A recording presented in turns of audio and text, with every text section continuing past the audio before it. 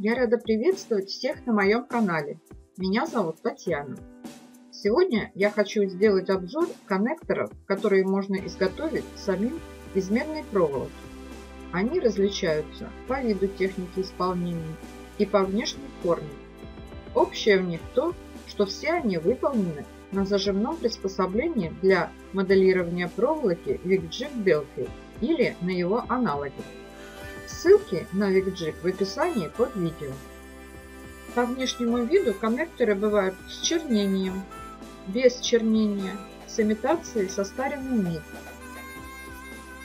По форме квадратные, прямоугольные, ромбовидные, круглые, каплевидные, виде дуги, крестообразные, ажурные. Эти два простых коннектора выполнены без перекрутки проволоки на Wig Jig, но техника Владимира Дзюбы открыла мне множество вариантов изготовления элементов на Wig Jig с дальнейшей перекруткой проволоки. Он называет свой метод симметрично-симпатичным методом. Сейчас Владимир Дзюба делает виртуальные модели из проволоки. Ссылки на его каналы будут в описании под видео. Из коннекторов можно изготавливать серьги, многорядные бусы, браслеты, колье, использовать их в изготовлении сутуара, а также составлять украшения-трансформеры. Все мастер-классы по изготовлению коннекторов вы найдете на моем канале.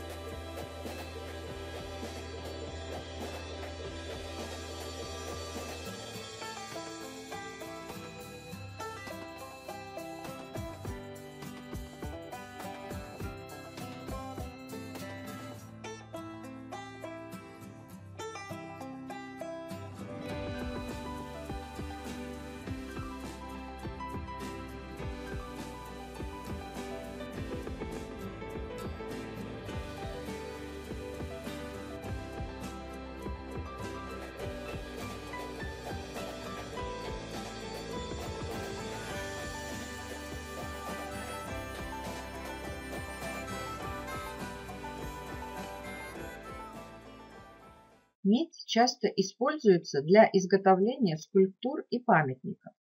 А ветхозаветний пророк Иезекииль в видении увидел живого человека, которого вид был как бы вид блестящей меди. В видениях Божиих привел он меня в землю Израилеву и поставил меня на весьма высокой горе, и на ней с южной стороны были как бы городские здания, и привел меня туда. И вот муж, которого вид как бы вид блестящей меди, и льняная вервь в руке его, и трость измерения, и стоял он у ворот. И сказал мне этот муж: сын человеческий, смотри глазами твоими и слушай ушами твоими, и прилагая сердце твое ко всему, что я буду показывать тебе, ибо ты для того и приведен сюда, чтобы я показал тебе это. Все, что увидишь, возвести дому Израилеву. А новозаветний Иоанн Богослов в своем откровении рассказал о видении Сына Человеческого, ноги у которого подобны алкаливану, точнее стопы подобны блестящей меди, как раскаленные в печи. Похоже, что эти два пророка разных времен встретились с одной и той же личностью в духовной сфере. Далее Иезекииль наблюдает, как этот муж измеряет стены, столбы, храм, притвор, ворота. И привел меня к воротам, к тем воротам, которые обращены лицом к востоку. И вот, слава Бога Израилева шла от востока, и глаз его, как шум вод многих, и земля осветилась от славы его. Слава Бога – это явленное Божье присутствие. И поднял меня дух, и ввел меня во внутренний двор. И вот слава Господа наполнила весь храм. И я слышал кого-то, говорящего мне из храма, а тот муж стоял подле меня и сказал мне: сын человеческий, это место престола моего и место стопам ног моих, где я буду жить среди сынов Израилевых вовеки, и дом Израилев не будет более осквернять святого имени моего. И привел он меня обратно ко внешним воротам святилища, обращенным лицом на восток, и они были затворены.